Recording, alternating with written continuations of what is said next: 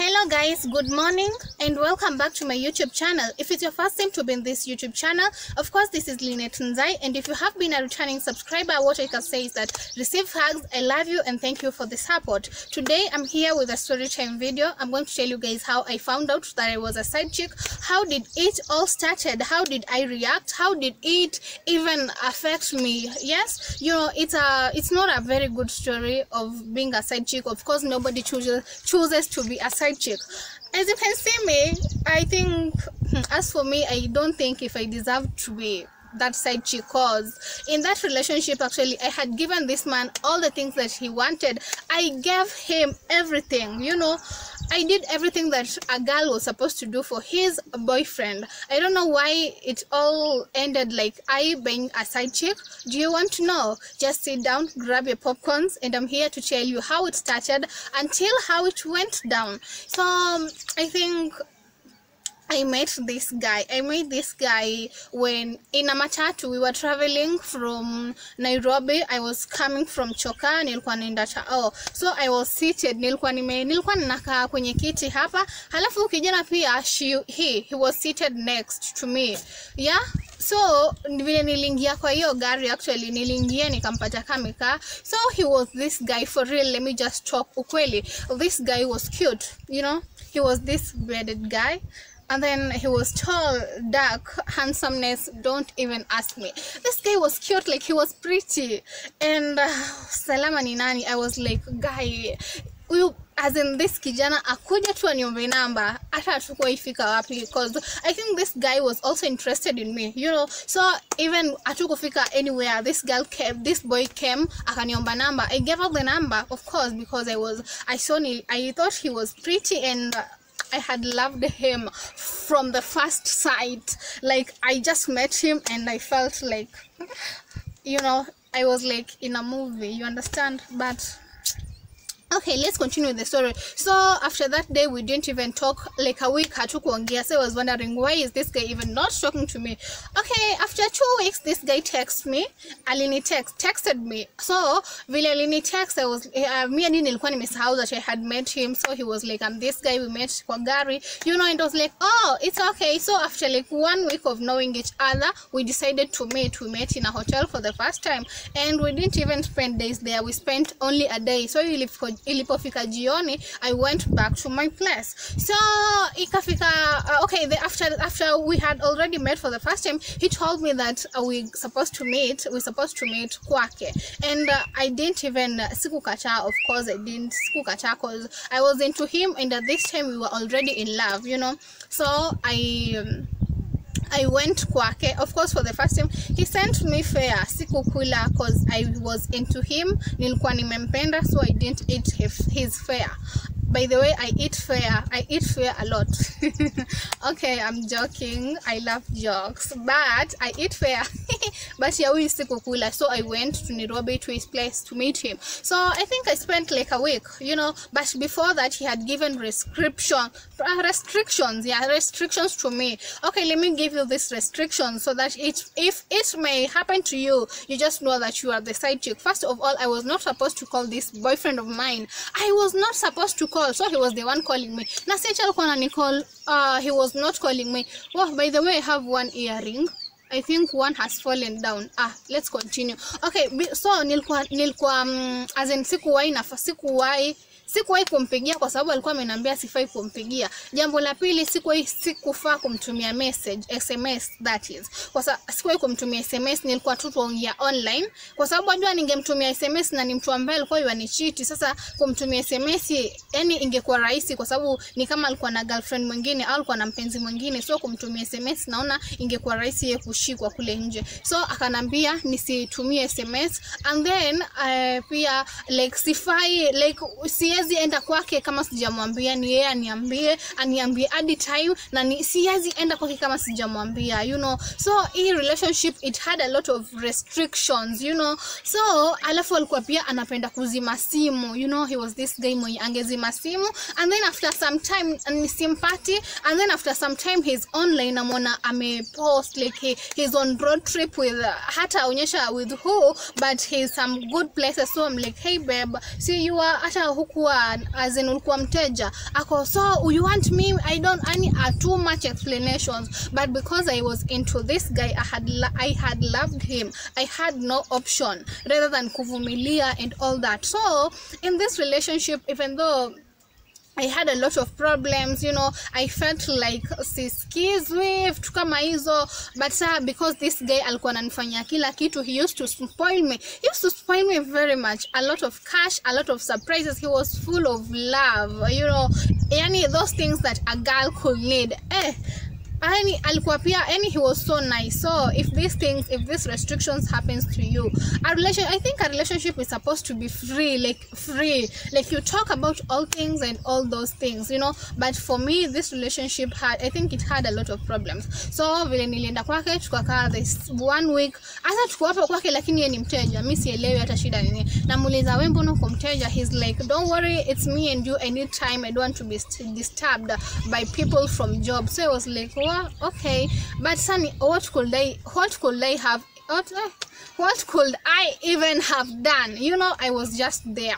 So after that 1 week, I went back to my place. So after nimerudi back to my place, I told him I wanted to visit him again. So akaniambia I can't visit him.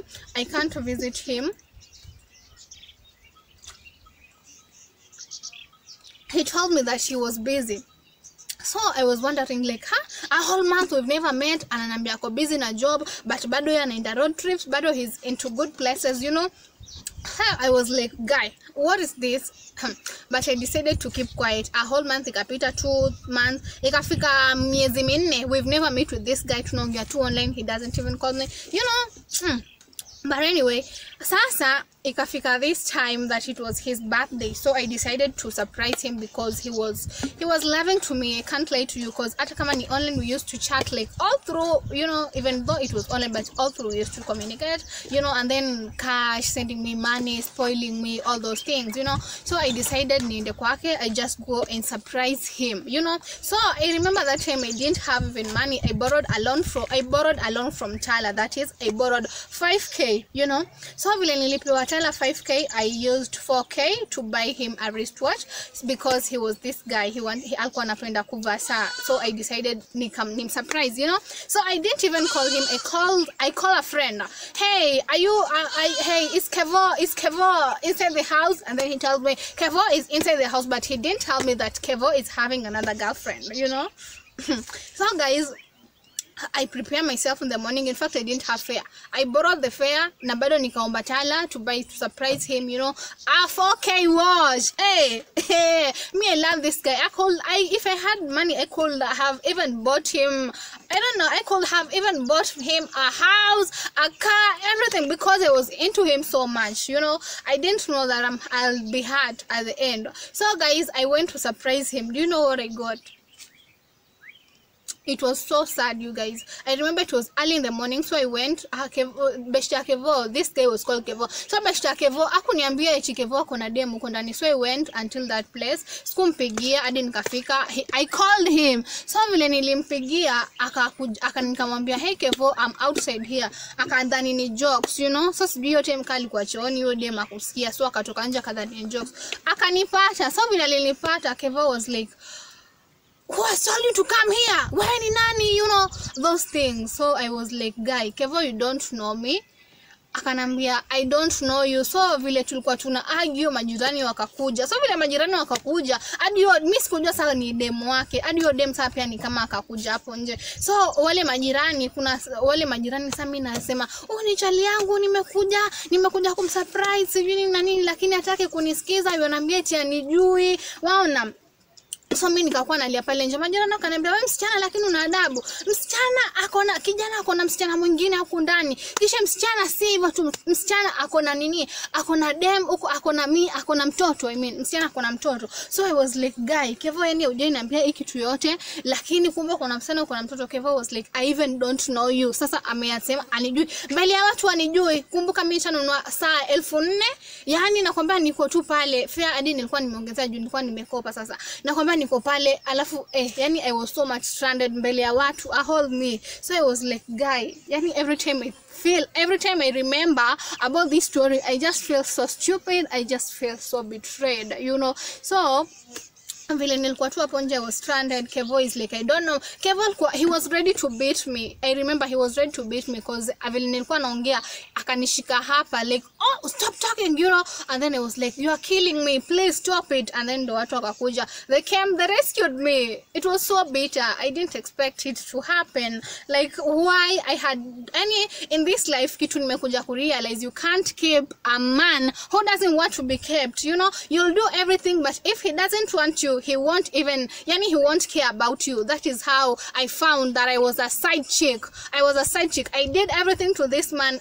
Nilikuwa nampa kila kitu, lakini bado mimi nikakuwa bado ni side chick. Akona dem mwingine, bado akona mtoto, you know. So nikajiona mimi I felt love is a scam.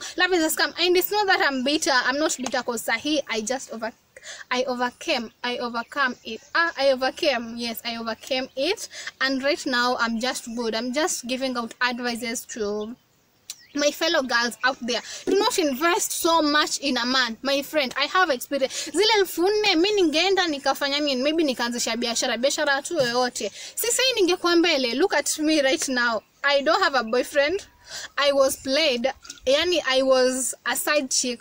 It's so hurting. So girls, just put in mind, hata kama you have a boyfriend, just don't invest too much in him. Sijakataa, kama wampenda na waona kuna future, go on. But mimi, it's just a warning out of my story, out of this thing. It was so sad. I didn't see myself in this thing. So guys, it's just a warning. So you just watch out. Usimpende na roho yako yote. Maana vile mimi nilipata ni side chick, I was so much sick, I was so much broken. I got ulcers, you know. Kevo, I know you're watching this. You gave me ulcers. I know you're watching this because you gave me ulcers, you know, and I don't want you back.